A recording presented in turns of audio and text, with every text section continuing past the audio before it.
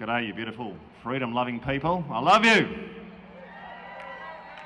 You may not have known, but there is a statewide competition in Australia to see who is the most offensive and is able to offer the worst insults to the beautiful unjabbed people.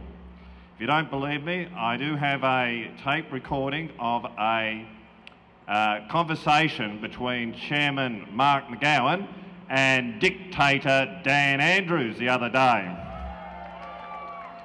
And Chairman Mark was saying, "You got to lift your game, mate. You're just not insulting the people of Victoria enough, because I am the king of insults. I call the great unwashed, the great unjabbed. I call them demented. I call them deranged, stupid, selfish, idiotic, cretins. They don't have a brain. They are dickheads, okay? Come on, lift your game, Dan." Well, little did they know there was some Queensland bureaucrats listening to the call. Hey, we can do better than that. So, well, this is what they did. They wrote a letter to all the unjabbed teachers, education assistants, school officers, even school gardeners in Queensland who didn't take the poison, who didn't take the jab. And this is what they said to them.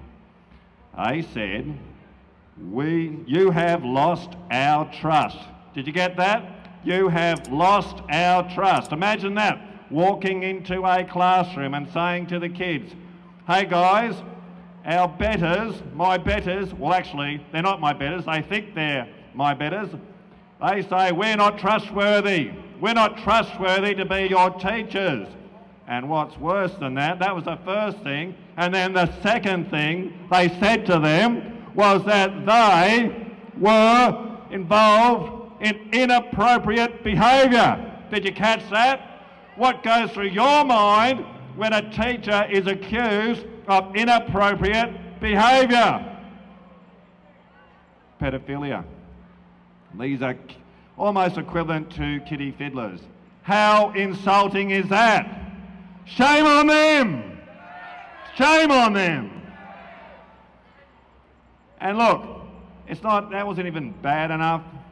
They lost their ability to work and they were kicked out of the schools. They lost their income for months and months and months. And then they said to themselves, you know, we're going to rub salt into the wound. We're going to dock your pay. How about that? We're going to dock your pay. Why? Because, you know, it says in the good book, that the tongue is an indicator, it's a revealer of the thoughts and the feelings of the heart. So this is coming out of their heart, that they have a pathological hatred. It's no medical reason, it's all about punishment. And what I say to the jab teachers of Queensland, what I say to the teachers' union in Queensland, how are you going to put up this? You should be going on strike in support of your colleagues.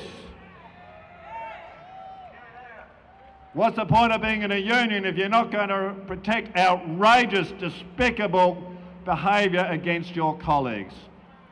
Well, what can we do? What we're going to say here today is, we stand with the beautiful unjabbed of Queensland. We stand with you.